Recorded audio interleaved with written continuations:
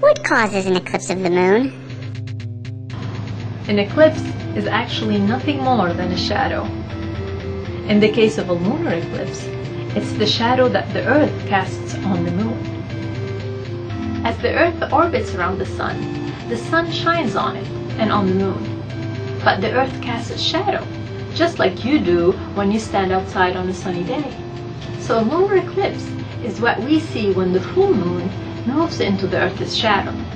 Since the Earth's shadow is so large, it can blot out the entire moon for as much as half an hour. A lunar eclipse can be seen by anyone on Earth who has a clear view of the moon during the period of darkness. So why don't we get a lunar eclipse every time the moon is full? Well, here we see the plane of the Earth's orbit around the sun, which is called the ecliptic. Notice that it doesn't line up exactly with the moon's orbit around the Earth. The only time the moon will pass directly through the Earth's shadow is when it crosses the ecliptic plane and it is full.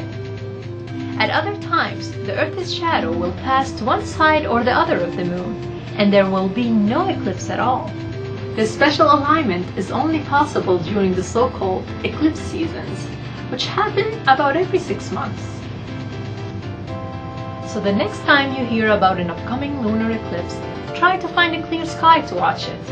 And remember that what you're actually seeing is the shadow of our home planet falling on the moon. For Ask an Astronomer, I'm Doris Daou of the SIRTF Science Center.